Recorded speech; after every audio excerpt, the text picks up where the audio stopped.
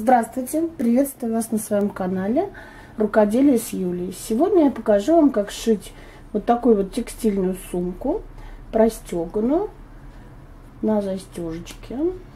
Выкройка будет на сайте, вы можете ее распечатать. Все в инфобоксе под видео. Ну что, поехали! Итак, вот эта выкройка, которую вы можете распечатать на моем сайте, да?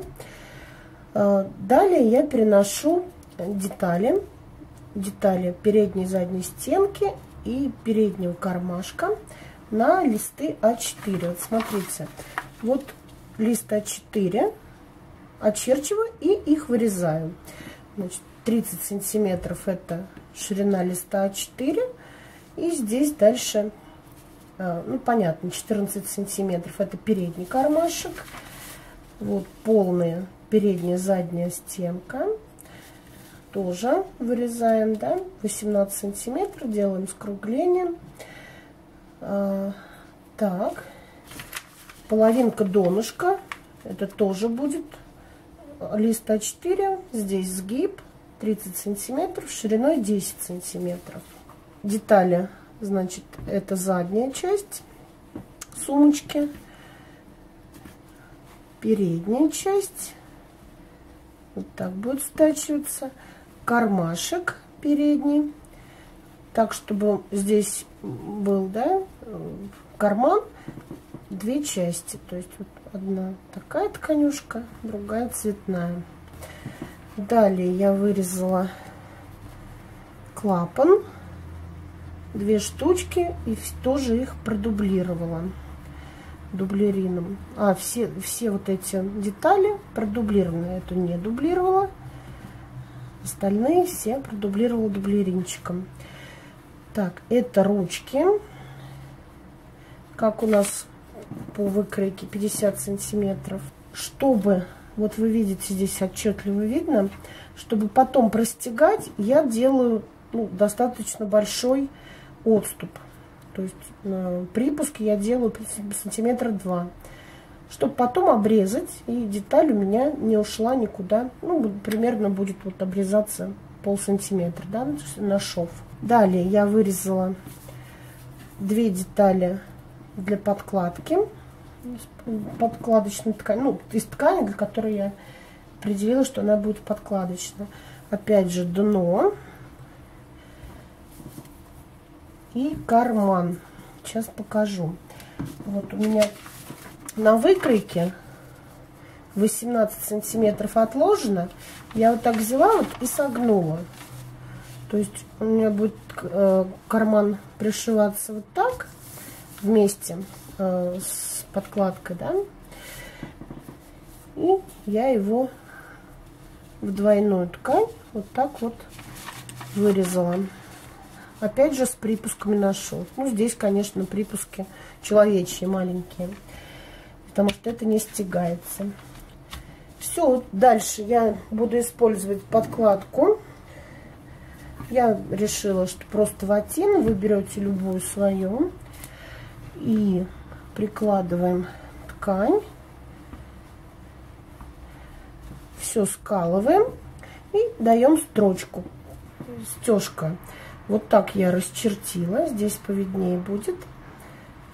Начинаем стягать от центра. И если мы идем, допустим, сверху, то так и продолжаем. То есть все строчки идут сверху вниз.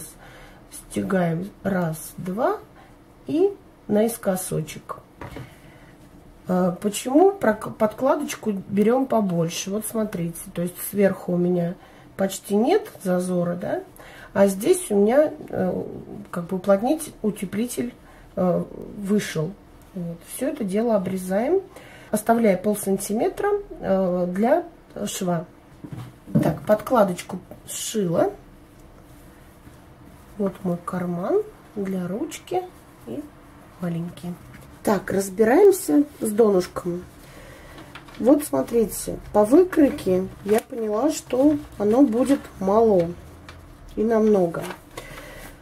Значит, что я делаю? Просто обмерю по периметру донышка. Так. Так. Получилось 72. Ну, сделаю 75. 3 сантиметра себе оставлю. 75. Значит, по ширине 10 сантиметров и тоже по сантиметру. 12 сантиметров. Полоска шириной 12 сантиметров.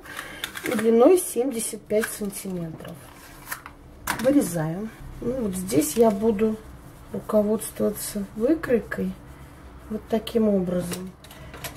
Тоже оставляю припуск. Сантиметр. И точно так же простегиваю вместе с моим ватином. И следующим этапом я сделала вот такой прорезной кармашек в рамку. Есть отдельное видео. Ссылочка на это видео в инфобоксе под этим видео. Если интересно, посмотрите. Дальше нам нужно сделать на кармашке окантовку. Значит, я вырезала 4 сантиметра шириной бейку. Ее заутюжила пополам. И дальше я что делаю? Я вот так прикладываю, вот срезом к срезу прикладываю и прокладываю строчку на ширину лапки на 0,6 сантиметров. Потом ее заворачиваю вот так и вручную потайным стежком вот здесь буду заканчивать. Вот что получается. Здесь не знаю, где лицо, где изнанка. Ну вот такой вот такая окантовочка у меня должна получиться. Соединила все детальки, прометала. Я вообще не стесняюсь делать наметку. Вот, и вам советую. Значит, прометала и прострочила наше дно, поворачиваю и вставляю внутрь подкладку. Все, остается мне сделать тоже окантовочку вместе с подкладкой и пришить ручки и клапан.